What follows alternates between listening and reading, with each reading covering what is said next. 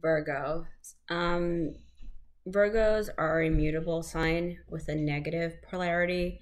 Virgo is also an earth sign, like Taurus.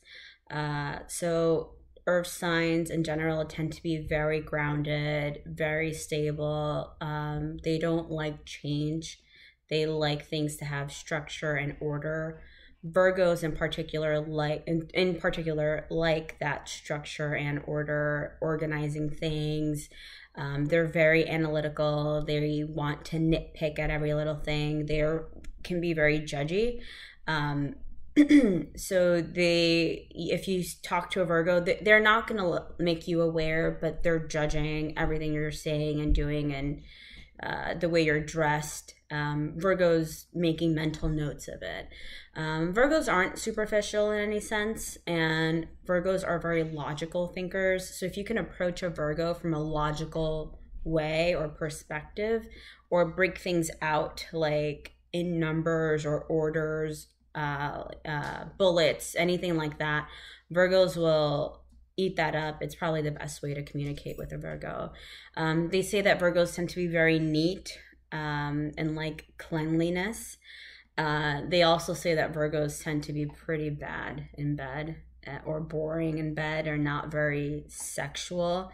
Um, I think it kind of depends on the other planetary alignments. So if you have a Scorpio moon or a Leo moon, you might be a more sexually charged Virgo than your standard Virgo. But if you have double Earth in there, then I wouldn't really fuck with them.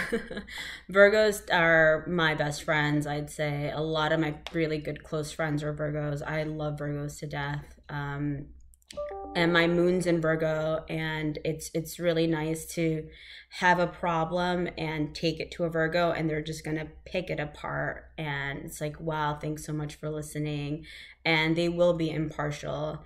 So Virgos are definitely a sign that pairs very well with water signs. Virgos would pair well with a Cancer or a Pisces, possibly a Capricorn, but that might be too much earth.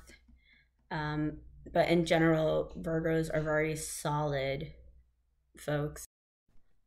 Virgos love to serve and to be of service. They want to help you out. They want to do you a favor. If you need something, a Virgo will more likely be there for you.